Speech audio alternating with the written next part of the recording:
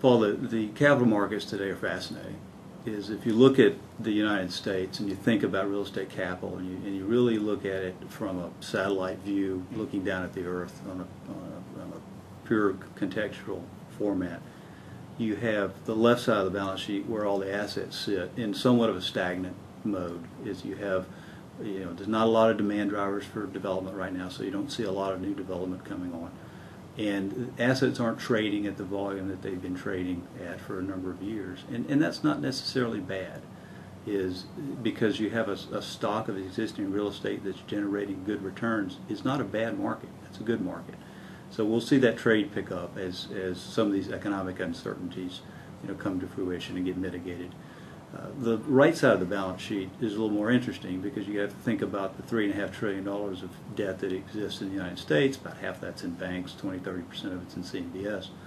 The banks are holding on to a lot of that debt, and there's a real polarity between the institutions that solve the issues and resolve their issues early, and some that still have some challenges on their balance sheet.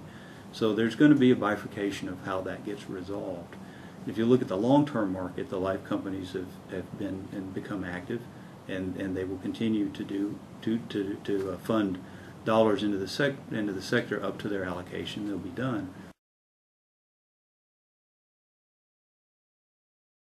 The real question is, how do you resolve CMBS? And if you look at CMBS globally in terms of its pro rata share of total capitalization, it's a very small amount of global real estate capital. It all came from the U.S. And so the question is, did it work? And some people would say yes or no. And I believe there's a lot of folks out there who think that we're just going to have CMBS 2.0 and be done with it.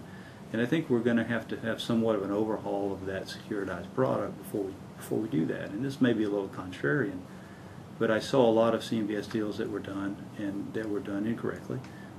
And you've got to have a real alignment of interest of all these capital players for a securitization to work. And because you can't solve small issues in a non-commodity type asset class like real estate the way the securitization was set up before. So we're going to have to solve that with lower leverage and greater margins and different options for resolving challenges within these living organisms of real estate that need decisions, business decisions made during the life of that debt.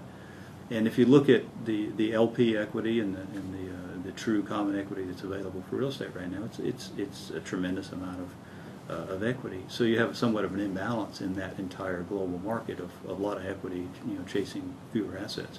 So until we get some of these global economic uncertainties resolved, I think we're going to have a little bit more of the same. But also within that, it becomes a really, really strong investment market for people like Portman Holdings.